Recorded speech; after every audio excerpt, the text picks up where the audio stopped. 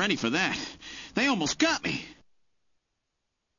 All right, let's open the next door.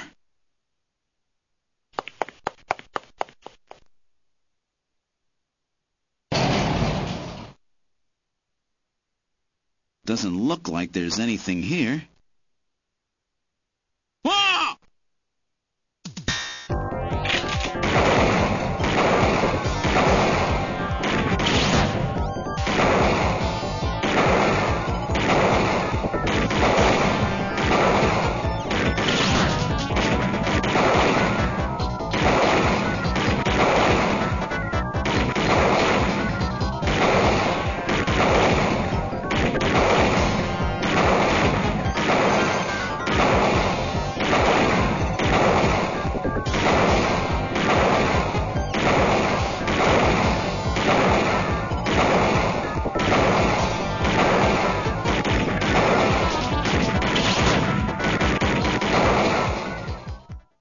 Jeez, these guys are tough.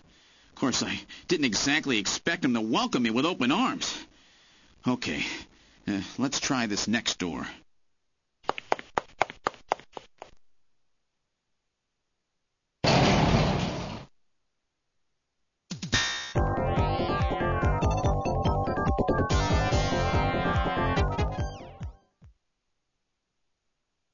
Jamie, are you all right? Gillian, you came for me. Are you hurt? No, they won't lay a finger on me. Not until the new artificial skin is completed anyway. Artificial skin research? You? Gillian, I've got my memory back. All of it. What happened? Tell me, Jamie. They said they'd kill him. They said they'd kill Harry. They forced me. I had to help them with the skin development. They said I had to help them because the professor was ill.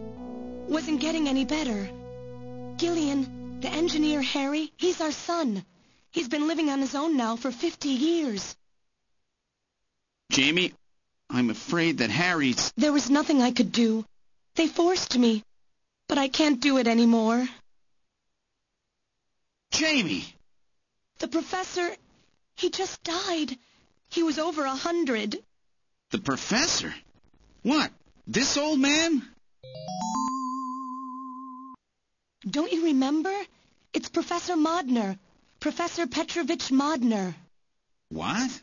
This old man is Modner? He's been confined here for 3 years now, just to develop the Snatcher's artificial skin. Terrible. Doing that to your own father. Whose father? Jamie, I don't have any idea what you're talking about. You really can't remember, can you? Jamie, tell me. Tell me who I am. What were we doing at the Kremlin? Are you sure you really want me to, Gillian? It's all so awful, but if you must know, I'll tell you. Try to remain calm, okay? 56 years ago, you and I were involved in a top-secret Soviet project. It was still during the time of the Cold War.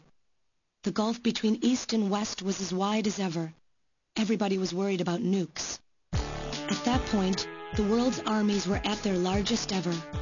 Leaders still believed that a strong military meant a strong nation. There were rumors that there would be an agreement to end the production of nuclear weapons. On the other hand, the major powers like the U.S. began to get involved in a space weapons race. But not the Soviets. The conservative despots in the Kremlin had another, completely different idea for gaining military superiority. A horrible plan, something no one else would think of. At that time, the countries of the communist bloc were facing an economic crisis. Popular movements pushing for democracy were springing up all over. Communism itself was facing extinction. Facing pressure from the reformers, the Kremlin began to panic. And that's when that horrible, childish plan was launched. And that was the Snatcher project. Replace your enemies' leaders with puppets of your own. Then you control their governments, their economies, take over a country from the inside out. That's right, Gillian. And to develop these robots, they assembled some of the most brilliant scientific minds from around the world. Some of them were even brought in against their will. At the crux of that development effort was a group called the Frankenstein Project Team. You and I were members of that team, Gillian.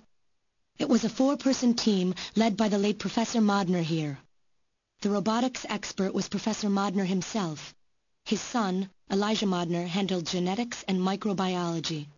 For nanobiology and picobiology, myself. And for behavioral science and psychology, you, Gillian. Early development was carried out at a lab in Novosibirsk, but was later moved to a secret facility under the Kremlin. At the time, the Glasnost and Perestroika movements were gaining momentum, and they rightly feared for the existence of the program if it should become known. But some of the reformers did learn of the project, and they conspired with the U.S. to block it. Gillian, you were a CIA special agent sent by the United States to infiltrate and sabotage the project. I was CIA? Yes, and the government knows that. That's why you were assigned to the Junker team. What? Who am I?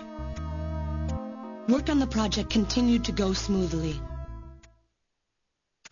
But then, on June 6, 1996, there was that accident. A mysterious explosion at the Chernobyl facility spread a bacterial weapon that was under development there into the atmosphere, destroying the country and the project. Gillian, was it you? Did you set off that explosion? What? You can't be serious. You think I caused the catastrophe? Somehow, during the confusion, Professor Modner and our son Harry managed to get picked up by American agents. But we couldn't get out in time, you and I and Elijah. In a shelter below the Kremlin, we entered a cryogenic sleep. Our plan was to sleep there until the toxic effects of the bacteria were safely passed. And then 48 years later, 3 years ago, we were discovered by the 17th Special Investigative Force. Yes, but when they found us, Elijah's pod was already empty. Elijah Modner?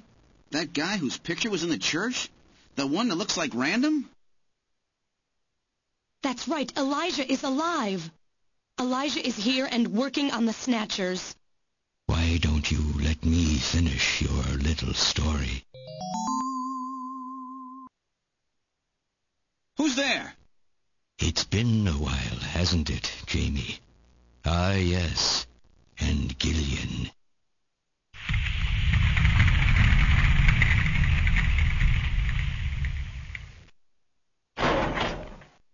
It's me, Jamie. Elijah? Is that really you? Random? No, not quite. So you remember me, do you? I am Elijah Modnar, the only son of Professor Petrovich Modnar. I'm afraid I've grown somewhat old and feeble since we last met, however. Elijah, why are you doing this? Your father, Professor Modner, he passed away a few minutes ago. What? My father is dead? Elijah, what happened to you? The Elijah I knew could never do anything like this. I've changed, Jamie. These 40 years have changed me. I can't believe it. What happened to you? What happened to me? Jamie, do I actually have to explain it to you? Jamie, it's you. Your beauty is the cause of all that has come to pass here. 57 years ago, I was obsessed with my research, yes.